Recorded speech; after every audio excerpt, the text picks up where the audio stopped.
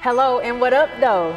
Thank you so much for tuning in to Detroit Brawl, where we uncover and highlight world-class boxing that is occurring right here in Detroit and in the state of Michigan. My name is Ryan Nico, and I have the honor and pleasure to be sitting right next to Claressa, the GWOAT Shields. And we are going to talk about her upcoming bout, February 5th, in her UK debut.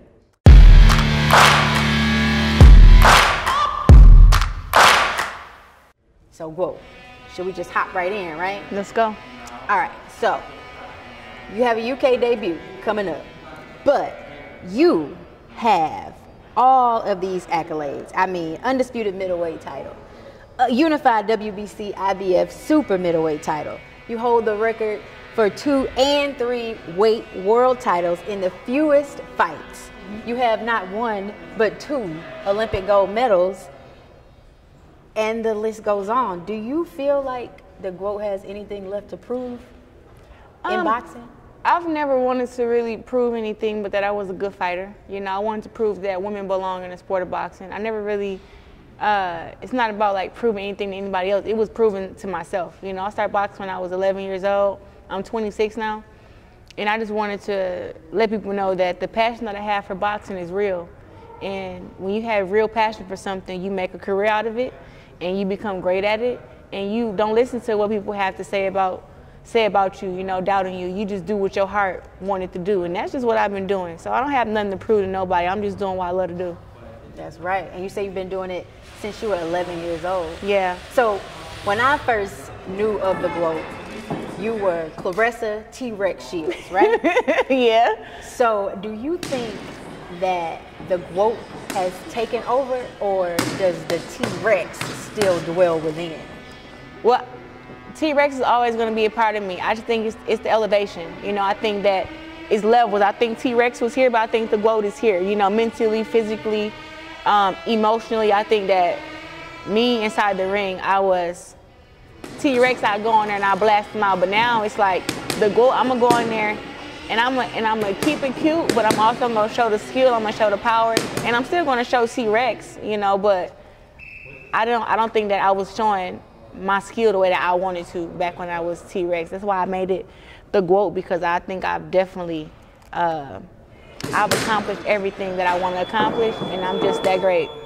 That's right. All right, I love the confidence. So you have been training in Michigan, in Detroit. Speaking of T-Rex and Predators, you've been in super bad gym. I saw you post on your Instagram how you were getting that work in. Like your hair went from silky smooth to sweat and wet. So how has your experience been, and can you elaborate on your training in Detroit and how it's impacted you for your upcoming bout? Yeah, so I've been training in Flint majority, but I've been coming to Detroit to get the sparring. And just in Flint, I've been at my boyfriend gym up at Fitness Gym. I've been building some different kind of strength for the past 2 months now, as far as in the squats, the benching, everything. You know, I've just been making my body be strong all together for the last 2 months there. And then now that it's getting closer to the fight, last week we started sparring.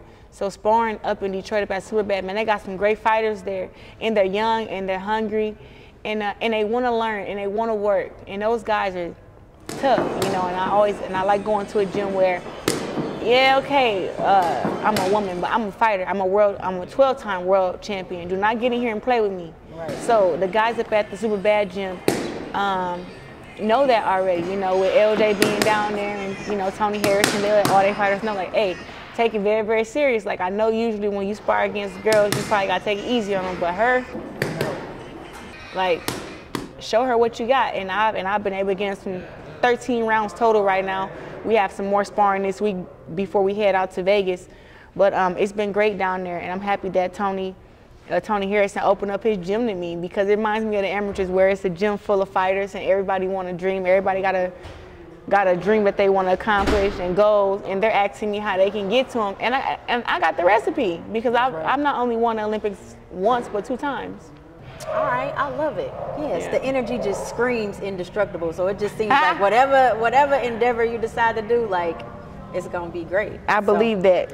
Yes, well, I thank you so much for taking Yep. the time out to talk to us. Thank you for tuning in to Detroit Brawl. If you like what we got going on, please like, subscribe, comment, and make sure you tune in on Saturday, February 5th, as Claressa the Gwoke Shields turns it up in the UK for her debut on payperview.com, fighttv.com.